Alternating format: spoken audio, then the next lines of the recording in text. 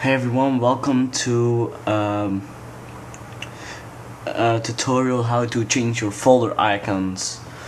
I will show you what you have to do to change your folder icons.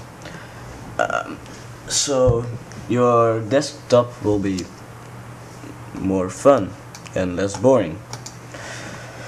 First thing you want to do is wait a second. You want to download some folder icons, or just search for a picture you want, if instead of just a normal folder. I once had a lot of folder icons, but I deleted those things. They don't take up a lot of space, but it was just annoying. So what you want to do is use the hotkey to show the info. Click on the icon, just copy it, then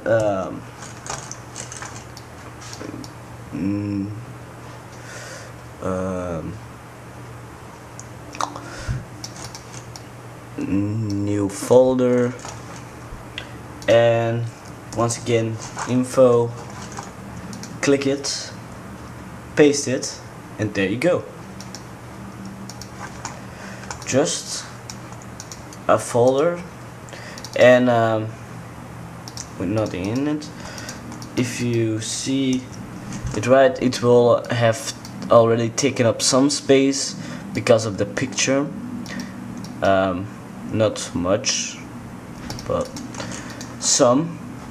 If you're going to do this with a picture,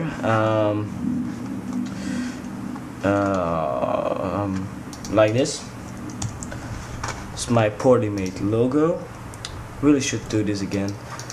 You will notice that it will take a lot more of space, if I remember correctly. No, it's even less. So it doesn't really matter. I think it's from picture to picture, from icon to icon. So now you know how to change your folder icons.